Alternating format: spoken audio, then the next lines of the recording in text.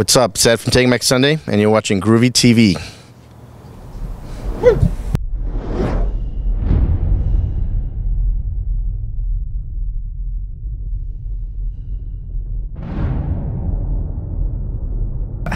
Hey, this is Groovey. I'm here with Ed from Taking Back Sunday here at the Ogden Theater in Denver, Colorado. How the heck are you, sir? I'm tired. Yeah. Very tired, but I'm looking forward to playing tonight. This entire tour is like freaking sold out. That's freaking amazing. Yeah, it's cool. It means people still like our bands, and that's a good thing. There's worse things, yeah. Yeah, there's a lot worse things, like cancer. Yeah, that's right. No, it's cool. But we always have good shows here in Denver, so we're really stoked to play. Oh yeah, and like literally the crowd is freaking 2 blocks long. It's pretty freaking insane. Yeah, yeah. So, new album, I freaking love it. I absolutely love it. What was it like putting it together?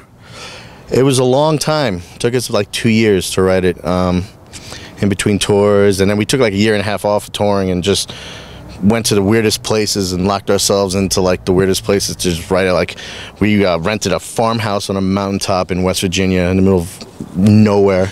Nice. I think Bigfoot was our neighbor or something like that. We wrote most of the record there, and then you got any Bigfoot songs? No Bigfoot songs, but yeah, and then we did the rest of it in Michigan, up in Fenton, Michigan, in the woods of Fenton, Michigan. Nice. Yeah, there's kind of a different vibe to it. I mean, how'd you guys arrive at that? It's just, you know, we all came to the table with what we had, and it just worked out that way. Nice. Yeah, and we all like different kinds of music, so that always helps out too. Like, some of us are into their country folk, and then dudes like me are into like our metal and stuff like that. So, what are some of your favorite metal bands? Like classic or now? Give me a list. Oh my God! Growing up, Celtic Frost, Sodom, Devastation. Nice. I can name a million. Sarcophago, Carcass. Now, Carcass is playing tomorrow. I know. Well, here? Yeah. It's. I heard they're on tour. Now I'm like really into like Ghost. Oh yeah. And Dimo Borgas, you know, stuff like that. Right on. Yeah. And then I listen to I listen to a lot of stuff, but I mainly listen to metal. Nice. Yeah. Drive the other guys nuts on the bus, just cranking it? Nah, they don't let me play that music. They're too wimpy. They're too wimpy for me. Nice. All right, so what's going on after this tour, man? What do you mean? Tour-wise? Tour-wise, I don't know. It's the same thing every day. You wake up, find a bathroom, wait all day for sound check, and find another bathroom. Find another bathroom. Find something to do. Watch a crappy movie. Am I allowed to curse? You can do whatever you want. Watch a really shitty movie, and then What's the last shitty movie you saw? Last shitty movie I saw. It was like called Dead Season. I don't know. It's like some horrible zombie flick about some sci-fi movie. I think I've seen it. Yeah. Netflix? No, on Sci-Fi Channel. Oh, okay. Yeah, even worse. Piranhaconda. That's the one. Legendary movie. Great movie. I love all of those. I like the Sharknadoes and the Sharknado. It's my son's favorite movie, Sharknado. For Christmas, I actually bought him a Sharknado poster. He has it hanging up in his room, on his wall. It's a true story. There's it's probably an April Fool's joke, but there's a poster all over Facebook today for, I think it was Catnado. Catnado? Yeah, it was pussies at 100 miles an hour. Wow, that would be great. I hope that's true. I hope so too. Yeah, that'd be good. That'd be a good movie. Sorry, I do it. All right, man. So is there anything else coming up with the band we should talk about? Tonight's show, we're gonna finish up this tour, and then as soon as this tour ends, I think April 27th, we're gonna shoot right over to Belgium and do Groesrock. Oh, that's awesome. Yeah. We're doing we're gonna be playing with a lot of great bands, and we're gonna be opening up for Quicksand actually, which is a dream come true for me. So that's really cool. I'm very excited. Yeah. Nice. So I know the album just came out fairly recently, but are you doing any writing on the road at all? Did I do any writing on the album? Yeah, anyone doing? Like any writing on the road? Yeah, writing some licks or anything. Right now? Well, not this very second. I mean, I'm sure we'll start writing something, but right now we're just concentrating on playing these shows and playing this album. I guess. Which is wicked awesome, and you gotta freaking get it. Yeah, definitely buy it. It's the best. No. It's awesome. I love it. But unfortunately, you've reached the part of the interview where I ask you even more stupid questions than I have been. Okay. Okay. The new survey question for 2014 is, what is the stupidest thing you've ever heard another human being say ever in your entire life? That would be me. And I said, I'm almost right all of the time. I don't know how that makes sense. It doesn't make sense, though. It's almost like Anchorman logic right there. Yeah, yep, that's true. Okay, man. You want some math? You want a math question? I'm horrible at math. Perfect. Horrible at math. How many times does the number 9 appear between 1 and 100? Is it 1 and 100? 9 times? No. No. 8? No. 10? No, I don't know, man. I guessed 11 and I was wrong. I don't know. It's 20. 20 times. Yeah. Well, there's some knowledge there that we need to know in our lives. That's really important. It could save you someday, man. When we talk about something that, like, oh yeah, 9 is gonna save my life. All right, man. One last one. Good. How many 4-year-olds, extremely angry but unarmed 4-year-olds, would it take to kick your ass? Well, I would say 5, but I have a 7 and an 8-year-old, and I remember them when they were 4 and 5, and they both kicked my ass. So you know what? 2. 2. It took 2. Any certain way they'd take you down? They just, with their nagging and their arguing, and then running up behind me and, you know, tripping me and just climbing all over me when I'm trying to watch a TV show, and then defeating me and making me change the channel so they could watch TV. Perfect. Thank you so much, man. Cheers. This is Ed from Taking Back Sunday. We're at Ogden Theater, Denver, Colorado. Bye.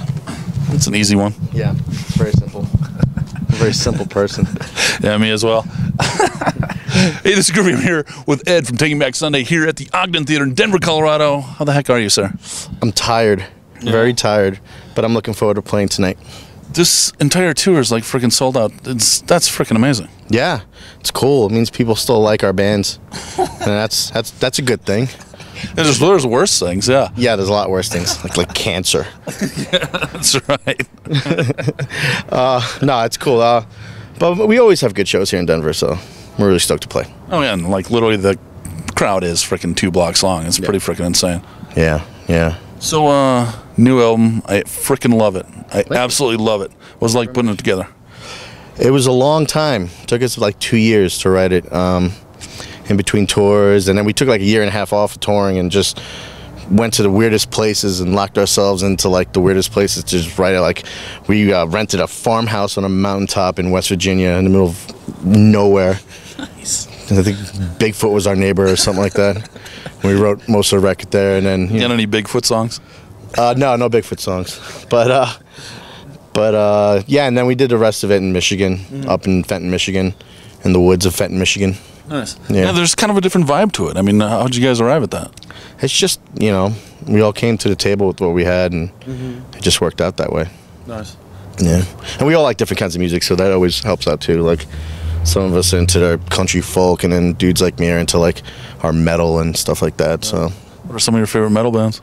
Like classic or now? Give me a list. Oh my God! Growing up, Celtic Frost, Sodom, Devastation. Nice. I can name a million. Sarcophago, Carcass. Now, Carcass is playing tomorrow. I know. Well, here, yeah, it's. I heard they're on tour. Now I'm like really into like Ghost. Oh yeah. And Dimo Borgas, you know, stuff like that. Right on. Yeah. And then I listen to I listen to a lot of stuff, but I mainly listen to metal. Nice. Yeah. Drive the other guys nuts on the bus, is cranking it. Nah, they don't let me play that music. They're too wimpy. They're too wimpy for me. Nice. All right, so what's going on after this tour, man? What do you mean? Tour-wise? Tour-wise, I don't know. It's the same thing every day. You wake up, find a bathroom, wait all day for sound check, and find another bathroom. Find another bathroom. Find something to do. Watch a crappy movie. Am I allowed to curse? You can do whatever you want. Watch a really shitty movie. and then what's the last shitty movie you saw? Last shitty movie I saw. It was like called Dead Season. I don't know. It's like some horrible zombie flick. About some sci-fi movie. I think I've seen it. Yeah. Netflix? No, on Sci-Fi Channel. Oh, okay. Yeah, even worse. Piranhaconda. That's the one. Legendary movie. Great movie.